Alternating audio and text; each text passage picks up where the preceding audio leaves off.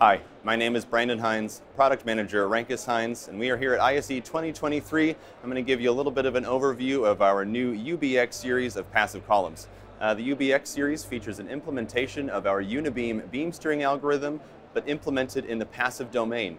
So instead of addressing each transducer with an individual amplifier channel and processing channel, we address each driver with a specially designed passive filter that addresses the time domain, amplitude domain, and frequency domain changes necessary to deliver a downwardly biased, fixed dispersion, asymmetrical lobe, which delivers beautiful front-to-back coverage, reducing the reflections in the room, all while keeping the loudspeaker mounted plumb on the wall. There are 3 models in the range. We have the UBX4, the UBX8, and the UBX16. All models are based around 3-inch full-range drivers in an extruded aluminum cabinet. They are IP64 out of the box. They feature salt spray, chlorine, and UV resistance. They also feature a 70 or 100 volt constant voltage transformer for distributed sound systems, and they are available right now in black or white.